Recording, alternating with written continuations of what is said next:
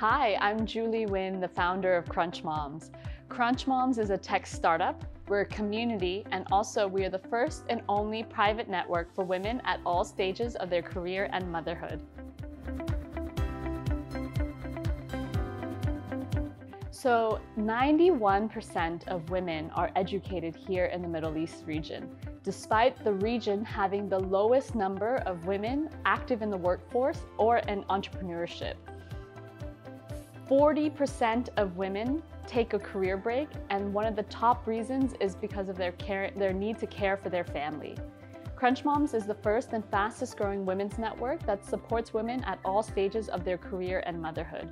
Now is the time to be supporting women here in the region. It's a huge agenda, women empowerment, and very much so, the UAE population is getting so busy and there's just a need for more women to stay active in the workforce.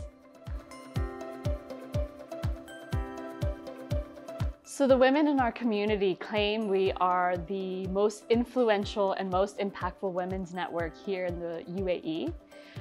Some of the other huge milestones for us is when Crunch Moms was still a concept, I got the opportunity to pitch Crunch Moms concept to the president of Y Combinator, which is one of the top leading startup incubators in the world, where I got the opportunity to pitch Crunch Moms to the president of Y Combinator at the Web Summit in 2020. That's one milestone.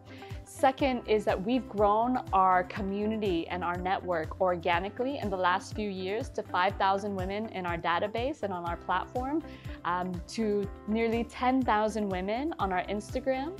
We've done over 300 workshops that are all focused on inspiring women, getting them back into the workforce. And most of all, we've placed women into jobs. We've helped them start and grow their businesses and coach them to one point and to see a huge transition in them at the end. And we're very proud of that.